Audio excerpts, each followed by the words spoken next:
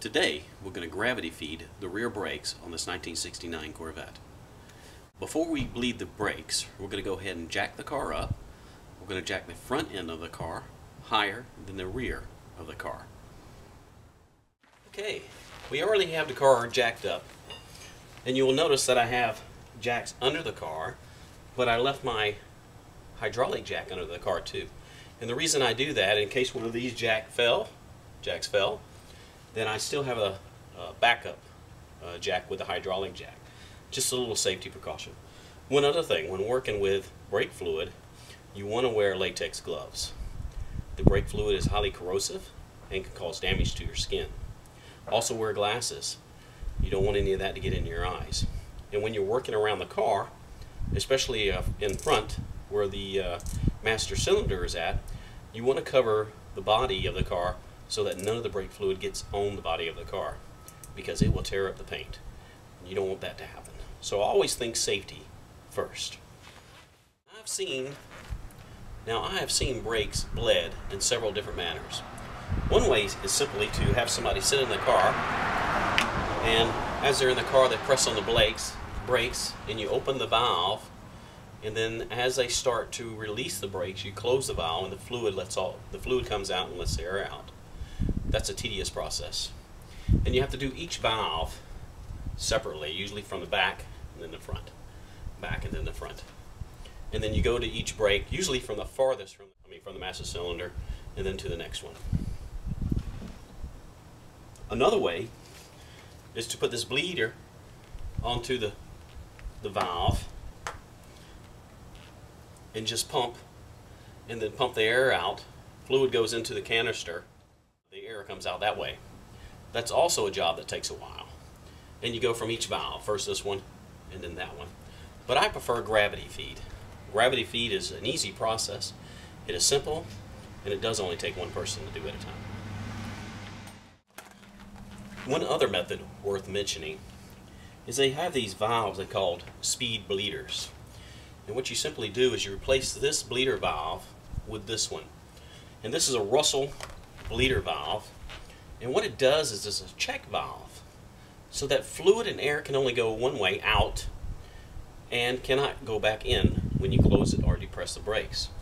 So you replace the valve, you put this one on, you get into the car, press the brakes, and just simply pump it. All the fluid in the air comes out, however, air cannot go back in.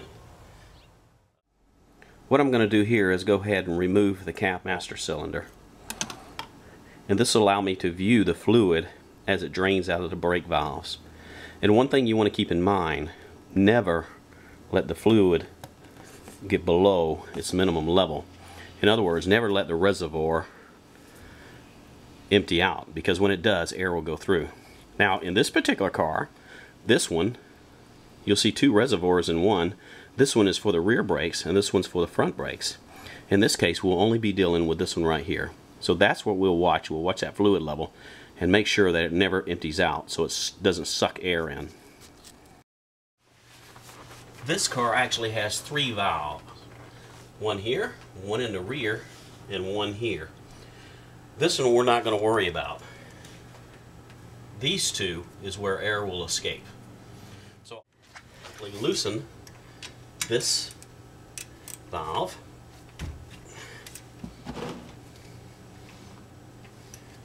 And let the fluid drain out, and this valve, and let the fluid drain out. And what that will do is, there we go, the fluid will simply drain out here into the pan. All the air will escape. There we go. Notice how the brake fluid is escaping out. Along with the brake fluid is also the air out of the system. The gravity is just forcing it out all on its own. You can walk away for a little bit, but keep in mind, you got to keep checking that brake reservoir in that master cylinder. Notice the fluid in the master cylinder is decreasing.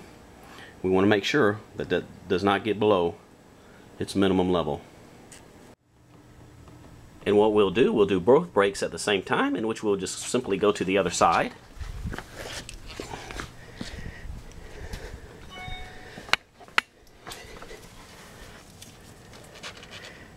and open up these valves also.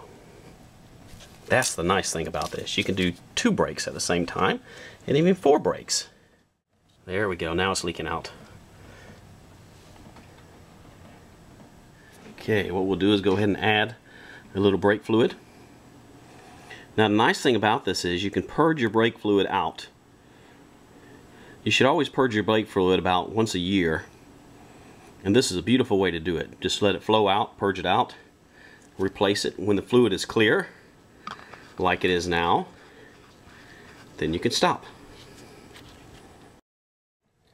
Okay, I'm going to go ahead and tighten the valves. I've already bled the brakes out because I replaced the fluid in the master cylinder about 3 times. The fluid is very clear.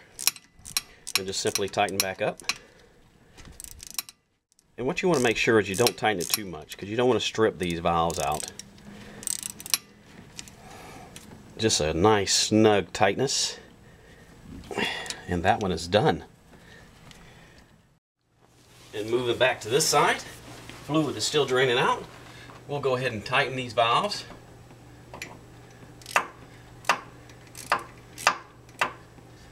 Nice and snug.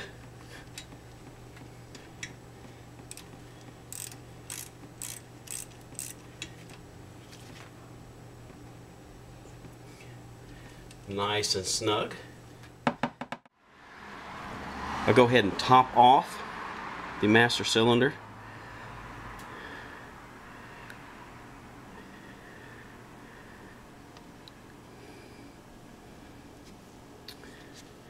And now the brakes are done.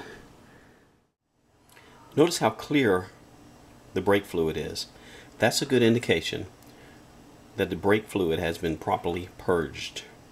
No smoky, no water, just clear brake fluid in the reservoir. I'll go ahead and put the cap back on.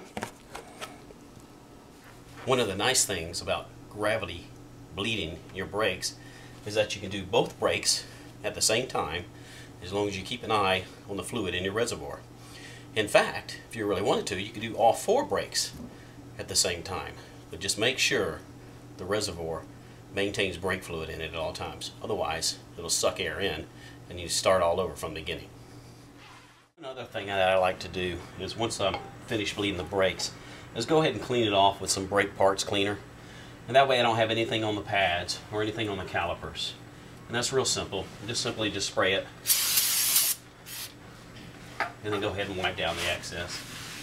Just like this. The wheel is ready to go on. And my brakes are not mushy. They're nice, stiff, and hard, like we all like it.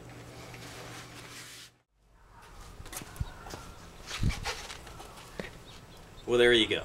The gravity bleed process is now complete. We'll go ahead and put the wheels on, down jacket, and let it roll. It's time to roll.